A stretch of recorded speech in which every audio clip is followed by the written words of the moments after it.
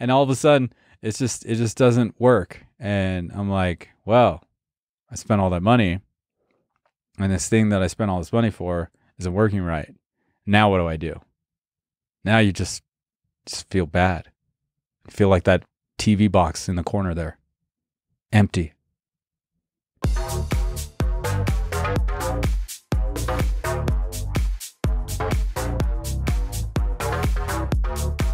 If you're new to the channel, make sure you subscribe and hit that bell so you get notified when the next video gets released. I got a ton of cool content coming out, and I will be reviewing some TVs soon, so just let me know which ones you would like me to check out down in the comments below. All right, so there's this thing that's been kicking around in my head for the past couple of weeks, and I just want to share it with you guys. And trust me, believe me, I know, you guys know, I like to buy stuff. And I know there's plenty of you out there that love to buy stuff too. And when it comes to these next gen consoles, you know, whether you're buying the Xbox Series X or the PS5 or both, there are some things you need to know before you upgrade your TV and or your AV receiver. So there's a lot of new gear that's out that's 8K supporting, which, you know, obviously we're not going to be using too much 8K, but 4K 120. That's what we're talking about. 4K 120 frames per second. Now, there's a lot of people that got pretty offended about the PS5 video I made about, you know, are we getting 120 frames per second in 4K? And chances are that's not happening, okay? So this is why I want you guys to just chill out. 4K, 120 frames per second, probably not happening this year. Next year, maybe midway next year, maybe in 2 years, because the developers still have to utilize all that power. And what's funny is that I was looking at the video card that I bought for my, you know, my editing machine here, and it also has 12 teraflops of processing, which is what they are using in the Xbox Series X. I thought that was kind of funny. But anyway, bottom line is you should save your money and you should just wait. Now, you're probably going to get a better deal in March of next year on a TV that's released this year. And there's a lot of stuff going on with these TVs. If you're all about that HDMI 2.1, LG might be the brand to go with. So let me break down why I think you guys should just wait, okay? Samsung went ahead, and I don't know what is up with the pricing on these things, but the Q90T, which was, you know, thousands of dollars last year, well, the Q90R was thousands of dollars last year, but this year you can get 55-inch Q90T for $1,500, which is actually more of the, you know, mid to high end budget. But, you know, before, like last year, that would have been at least $2,000. So they definitely wanted to push more of their 8K TVs as opposed to their 4K TVs. So you can get a pretty decent, you know, Samsung for a good price right now. I put some links down in the description for you guys to check that out. And in the same token, you know, an LG 55-inch C10 is $1,700. So they're kind of like right there price point wise. Now, one big difference between the Samsung and the LG is that the Samsung will only have one HDMI 2.1 input, whereas the LG, if it's an OLED, it'll have 4 HDMI 2.1 inputs. And if you're going to buy both consoles or just the one, if you're going to buy one console, then you're probably better off with the Samsung. But if you want more, then you're probably better off with a LG. So it really depends. Are you going to buy the one console? Then yeah, Samsung and LG are up for grabs there. But if you're going to buy two consoles, then you're probably going to lean to the LG. Now, of course, you could be like, well, I have the one input, you know, I can get an AV receiver, but even the new Denons and the Marantzas are only having one 8K port, which is going to be, you know, your 4K 120 port. So it's kind of a weird situation that we find ourselves in if you're shopping for a TV or AVR, or if you just want a next-gen console. You know, that's what I'm saying, just wait.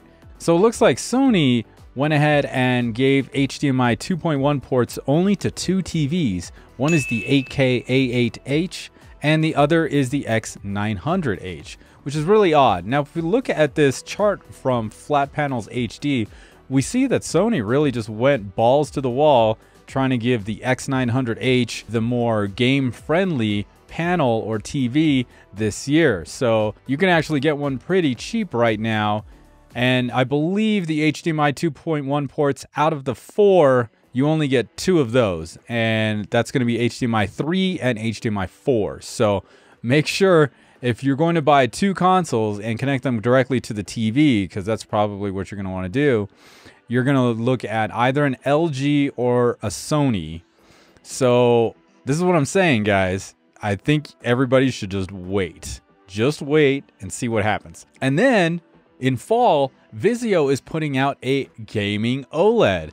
What's that going to mean? So I think the best bet for everyone out there is not to figure out which TV they're going to upgrade for 4K 120 gaming, because A, we're not going to get 4K 120 gaming off the bat, meaning it's not happening by November, December this year. It's not.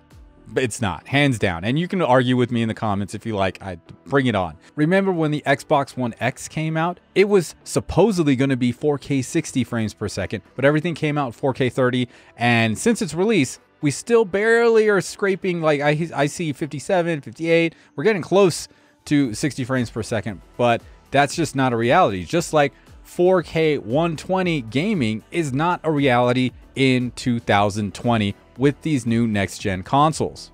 That's just the way it goes. There's too much processing power that they got to do, especially when we add ray tracing into the mix. Like, there's no way they can do that. Now, chances are a lot of the, you know, premium games, AAA games, what are the A+++, I don't know what they call it, but those games are probably going to come in at 4K 60 for sure, which means if you have a 4K TV, you probably already have support for that. Your AVR already has support for that. So again, don't just spend your money to just spend it. I'm sure you could save it or spend it on something else instead of something that you're going to be like, man, I shouldn't have bought that TV in 2020. I should have waited like 6 to 8 more months.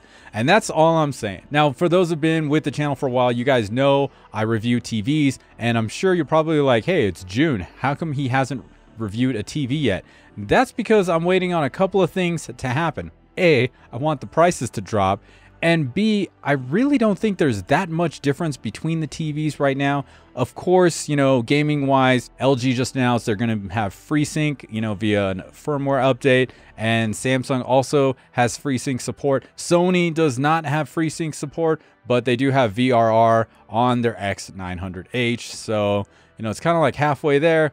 Like, these are all the features that you want, but do you want like a Samsung that has all the features you want, but only one HDMI 2.1 port?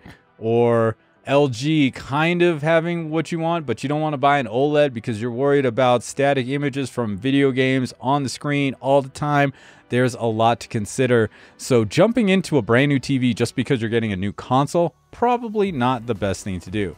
And when we're talking about AV receivers, it's kind of the same thing. Like, this is the best time to upgrade if you have an AV receiver that's like 3 to 5 years old and you probably want some more of the bells and whistles. Maybe you want IMAX enhanced. Maybe you just want 4K and HDR pass-through because your previous AV receiver didn't have that. Well, you can get the 2019 models for less now that the 2020 models are released and they're shipping. So definitely think about what it is you're going to need. And since these consoles still aren't out, I'm telling you guys, the best thing to do is just wait. Just wait. I know we want to all jump on that hype train. I'm all about it. I'm all about it. I love buying stuff. You know, I'm all hyped up about it. But let's be real. Let's take a little dose of reality. Those games coming out this year are not going to be coming out in 4K 120 frames per second. It's just not happening.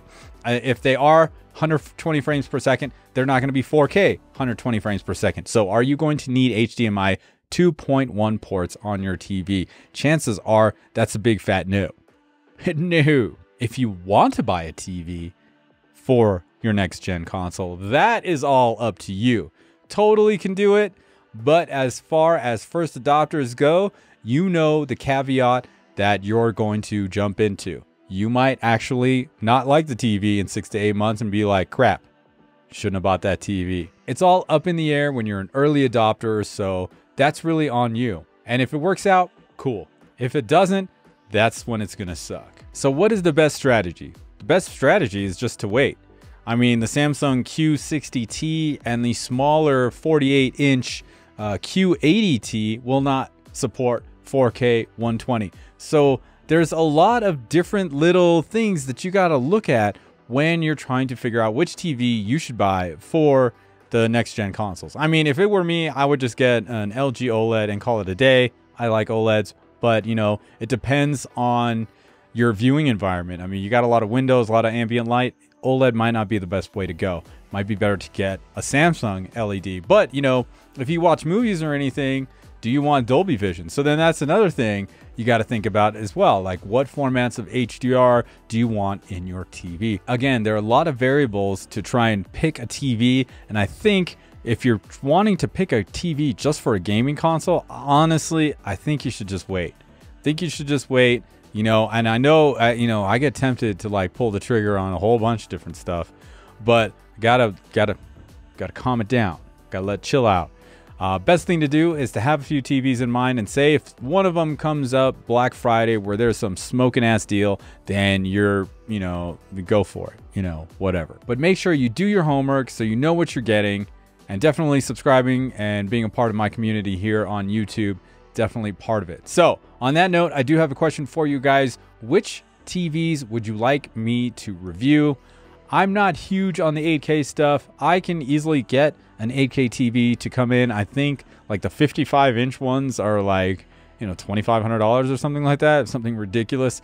But if that's what you want, let me know down in the comments below what TVs you guys are interested in and what TVs you would like to see me review, because I will start getting those in the coming months leading up to Black Friday. Anyway, like I said, I would wait for any of these upgrades unless you're upgrading from something that's super old and this is just the time to upgrade. Like, it's been 6 years and you want a new TV. Cool. It's been like 4 to 6 years on your AVR. You want something that's got 4K HDR pass-through.